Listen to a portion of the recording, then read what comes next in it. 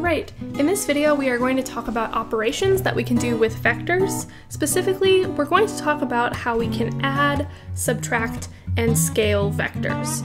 So these are three of the operations we're going to want to do. There are some other operations we're going to learn about, but these are the first ones we're going to start with.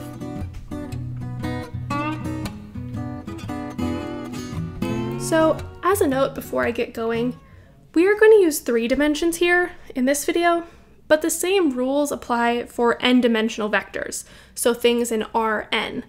We're going to do R3, and it'll be pretty easy to see how these translate to R2. You just do one fewer component, so just the x and the y. But I just want to mention that all of these things extend to n-dimensional systems.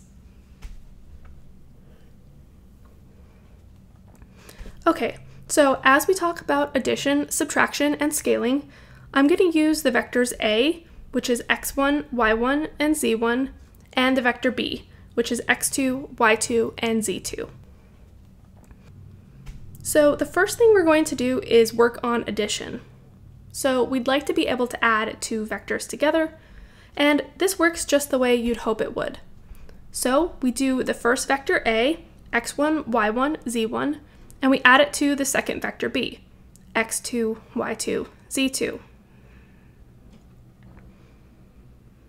Then, the way we define this is that we add the x components, x1 plus x2, and that becomes our new x component. Then we add the y components, y1 plus y2, this becomes the new y component, and then z1 plus z2 becomes the new z component. So this should make sense just thinking about vectors in terms of movement. So when we add 2 vectors, it's like we're doing both the A movement and the B movement. And the total movement would be all of the x movement, so x1 plus x2, and then all of the y movement, y1 plus y2, and all of the z movement, z1 plus z2. So this is as simple as adding the components. You can just think that addition works the way you'd want it to. Add the x's, the y's, and the z's, and make those the new components. So this is the algebraic way of writing out vector addition, but I want to show you how it looks geometrically as well. So let's suppose we have this vector A and this other vector B. I'm just drawing them as some arbitrary vectors. They could be pointing other directions, have different magnitudes. We're just going to talk about what this looks like in general. Now, to add these, we're going to think of doing the A movement and then the B movement. So we're going to place the vectors tip to tail. So we do A, then we do B. So the tail of A, the end of A, is going to match up with the tip, the beginning of B. Then what we can do is start at the initial point of A and end at the terminal point of B, and this new vector is A plus B. And again, to write this out formally, the sum of the vectors begins at the initial point of A and ends at the terminal point of B. Just remember that we go tip to tail with the vectors. Alright, so before we get to subtraction, I want to do scaling. So scaling of a vector means to stretch, shrink, or reverse its direction. So let's say we have alpha, which is some constant, and we're going to scale our vector A by alpha. So this looks like alpha times A, where A is our vector.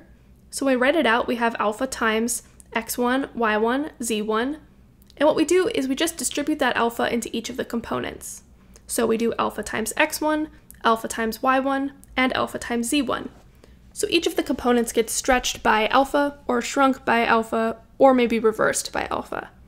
So how do we know what happens? If the absolute value of our alpha is between 0 and 1, so this is some number between -1 and 1, then alpha shrinks the vector.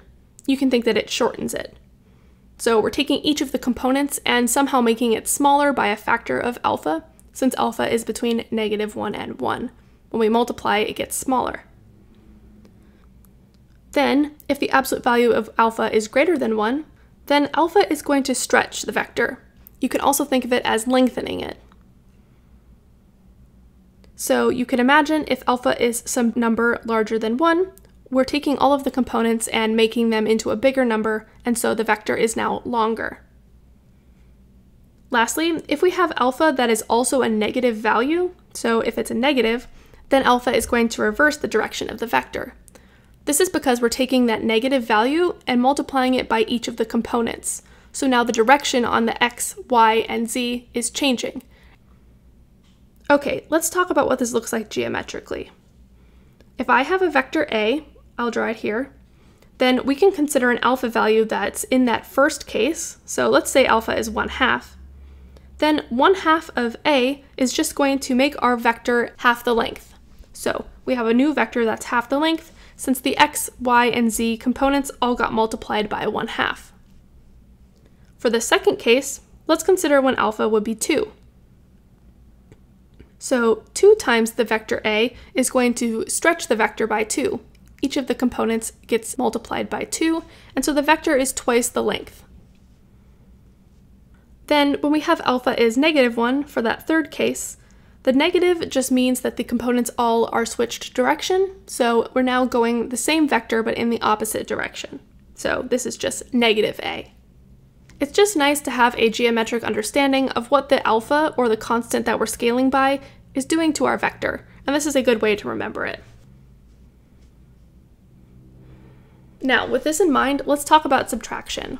So when we're considering the vector A minus the vector B, I actually want to think about this as the vector A plus the negative B vector. So we know how addition works, so we can just think of the vector A added to the vector -B. So I'm going to write out what this looks like algebraically, and then we'll talk about it geometrically. So we would have x1, y1, z1, that's our A vector, and we're going to add it to a -1 times x2, y2, z2, that's the -B. Doing this, I'm distributing that negative into the B vector, so I have -x2, -y2, and -z2, and now addition just tells me that I combine the components.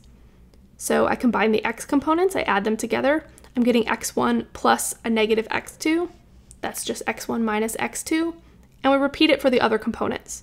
So I'm getting y1 minus y2, and z1 minus z2.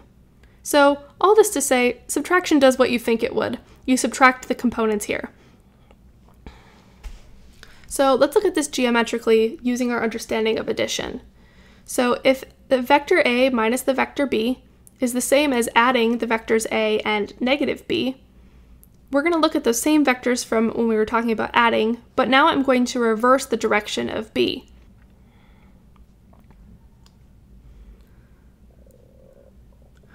So now I have -B, and I'm going to put A and -B tip to tail. I'm going to add them geometrically. So I do A first, then I do -B, and the resulting vector, where I start from the initial part of A and end at the terminal part of B, is our new vector A minus B. So it starts at the beginning of A and ends at the end of -B. Okay, so this was just meant to show you how vectors work both algebraically and geometrically, and that we can do these operations both ways. In the long run, it's often difficult to graph things, especially in 3 dimensions, so having the algebraic way to solve these problems is going to be really useful to us and help us do lots of powerful things. That's it for this video.